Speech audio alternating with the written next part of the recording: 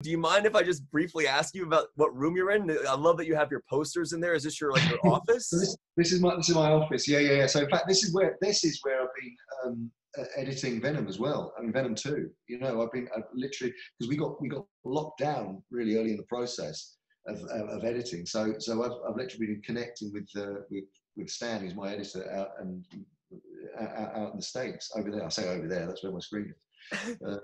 Is that crazy? Like, this is something I want to ask you. And again, I'm not going to ask you anything about Venom specifically, because I know you can't get into details or stories. But because you mentioned the editing, this is something I just wanted to know in general. While being home and editing a project, does that give you a weird sense of like, because you might have more time to work on it, you might start making changes to it that you might not normally do if you didn't have this much time? Or are you finding your creative process to be different at this time? Oh, very much so. I mean, you're used to working on these big visual effects movies with remotely, you know, so you're talking to visual effects vendors in Canada or the UK or wherever, you know, so you're kind of used to that way of working, but in editing the movie and actually trying to craft the story, you do kind of crave that one-to-one, you know, that one-to-one in the room stuff that comes from doing that. And there is something that doesn't quite happen. Like, you know, so it is a bit more challenging, but it has been working, and we've had to, you know, everyone's had to adapt, haven't they? I mean, across all industries, but this, I mean, I was fortunate enough to have got to the end of the shoot before lockdown happened. Yeah. So at least that, you know, so that it's definitely a part of the process that's perfectly possible to this. But in terms of creativity, it's an interesting question. I mean, now that we know we've got more time, because we were supposed to open in October, now we know we're not opening until next June. That has opened up, you know, again, sort of a lot of possibilities for mining new scenes and mining new, you know, eventually when we get to sorting out protocols for shooting pickups and all of that kind of stuff, that's going to, you know, affect it again. So, like, yeah, I mean, it's not what it was going to be, for sure. Yeah, I was wondering if like I was thinking about like even Chris Nolan's Tenet. I'm like, I wonder how much Tenet's going to change, like as Chris has all this time to, you know, that's a whole nother ball game about theaters and everything. Tell my audience in DC exactly what you're doing, how they can help raise money, because this is a very important thing for you personally. You've been involved in these charities before. What exactly are you doing for my audience, and how can they participate?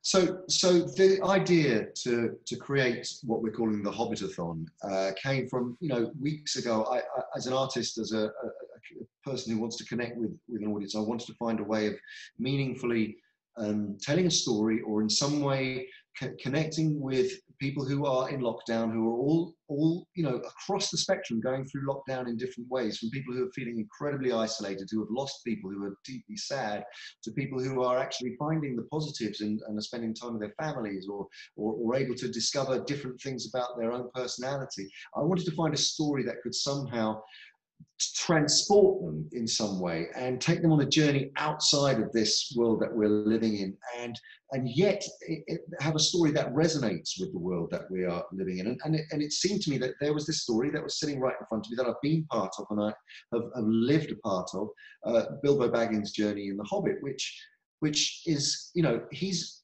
in a sort of inverted kind of way going through what people are going through. He's forced to go on a journey. Yeah. That unwittingly kind of finds himself going along on a journey that he's not, you know, he's an armchair person. He wants to sit at home. He doesn't want to move anywhere.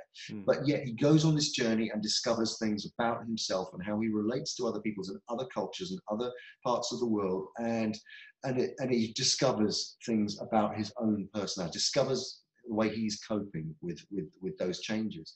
And so for me, I just thought this is the perfect story that kind of resonates with that now, where we are all going through a period of reflection. You know, we're finding out things about ourselves. And at the same time as taking people on this epic adventure and big journey, I also wanted to applaud and acknowledge the incredible workers who are the frontline workers. There's the NHS in our country, the National Health Service, charities, people who are really putting themselves on the line every single second of every single day, risking their lives while we're indoors feeling trapped. They're actually, you know, they're fighting a tough battle of survival. And so that the main charity that I'm trying to raise the money for in doing this epic live read of The Hobbit, which is going to last about 12 hours, between 10 and 12 hours, the entire story from beginning to end, is to raise money for the NHS in our country. Mm. And also another charity called Best Beginnings, which is a child health charity, which I've been an ambassador for many years. For 6 years, right? Yeah.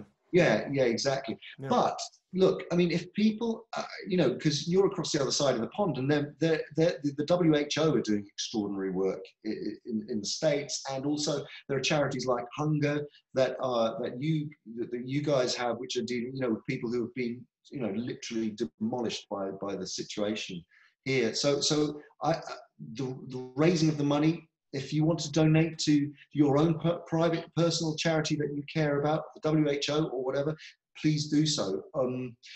But if you do want to donate to the charities that I'm closely associated with, then you can go to, I'll give you the website. It's www.gofundme.com/the Hobbitathon COVID-19 appeal.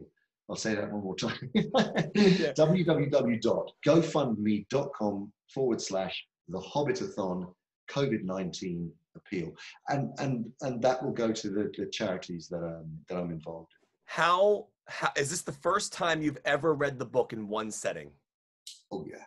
Okay. Yeah. Now, have you planned out about how this is going to go down from a eating perspective, a bathroom perspective? Like, are you going to like stop? Do you have stopping points? Or are you just going to kind of say, all right, everybody, I'll be right back. Give me a second. I have to go get something to eat or some water. Do you have breaks? Well, look, here's the deal. The Hobbit, of course, the Hobbits as a culture, a lot of their activity revolves around food. So, yeah. So I'm intending it for people who want to watch and come and watch maybe over a long period of time. Maybe they can't watch the whole thing. Of course, it's going to, as I say, last 10 hours, 12 hours. But for the diehards, who want to hang in there, I'm expecting them to bring their first breakfasts, second breakfasts, 11s, they're all their snacks, so that they can, and I'll have mine around, and I will have no bones about, eating en route, because I'm going to need to sustain myself, and I'll be drinking, I'll be drinking a little bit of Gollum juice, and just to get the old throat going, honey and lemon and ginger. I'll be drinking all sorts of things, and then comfort breaks. Well, when you got to go, you got to go. I'll be putting up a sign which says "back in 5 minutes," probably, or something like that, and then we can have a breather. So I think that's the only way. Look, this is, as I say, this is a live event, and if the cat walks in and jumps on the table, so be it, and screws up the computer, and I'm having to sort of go offline for a bit. That's part of it. I'm not reading an audiobook version, I'm not sort of doing, I can't go back and edit. It's going to be live. So there's bound to be, trips and stumbles and fumbles and all sorts of things. Do you think you'll go into character at all? Like, do you think you'll actually find yourself like reading in character at all? Yeah. I mean, that's the intention. As I say, it's not perfect. Hopefully not going to be a dry reading of right. just text.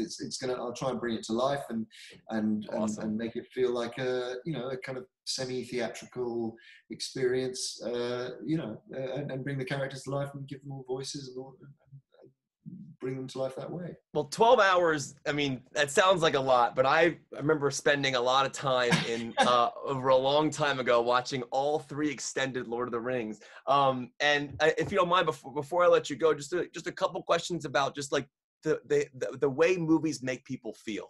And that's why I love that you're doing this, is because entertainment and stories and movies like this have the ability to take us away and distract us, but also take us to a place that just for a couple hours at a time, just that, that's what you've done as a storyteller all of your life, and which is what I've loved about that.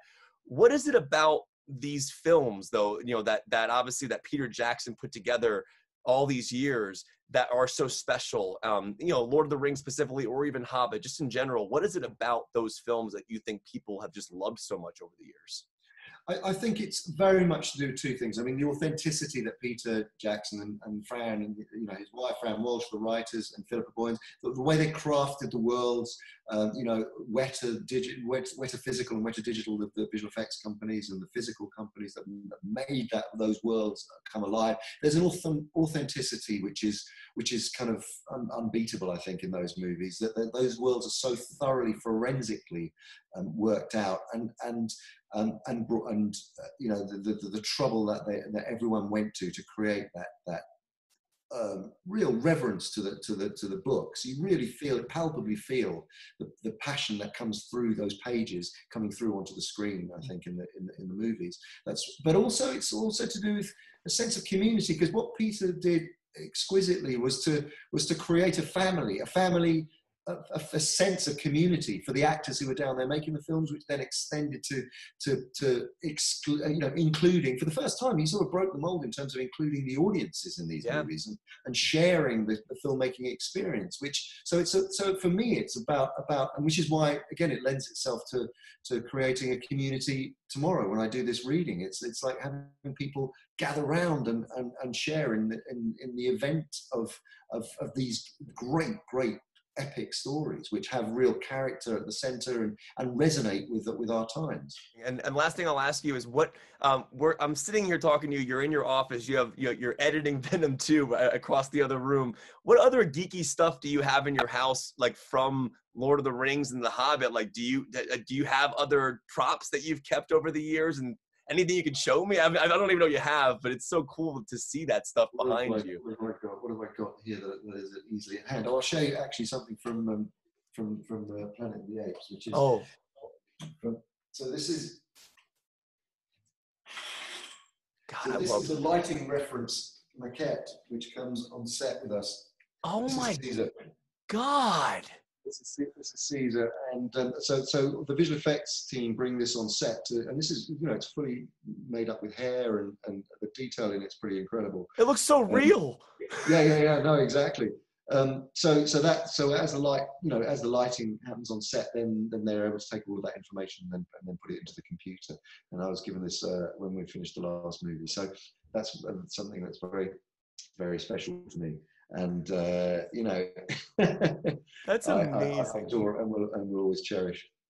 That's really, really cool. Well, listen, I'm going to let you go. I know you're doing other interviews, but thank you for the time today. Thank you for what you're doing. Everybody, you heard the website from Andy. You can definitely go there, donate along, watch along. I'll be watching along as well. I cannot wait to see you read the book.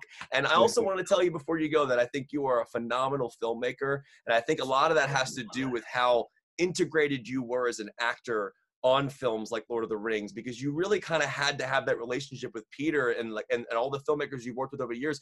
And I see, when you make a movie as a director, I see Andy's vision, but I also see like what you've learned as an actor and how you operate with, like, Andrew Garfield, like everything like that you communicate as a filmmaker, I can just see it come through the screen. So I just want to say you're a great storyteller. Well, I really can only say I was fortunate enough to learn from the best, and particularly the breaks that Peter gave me were, a dream come true. And he literally, mentored me as a filmmaker. So I owe a huge amount to Peter. I mean, he's phenomenal. Well, that's amazing. Well, Andy, thank you so much. This has been an absolute pleasure. Always great to see you.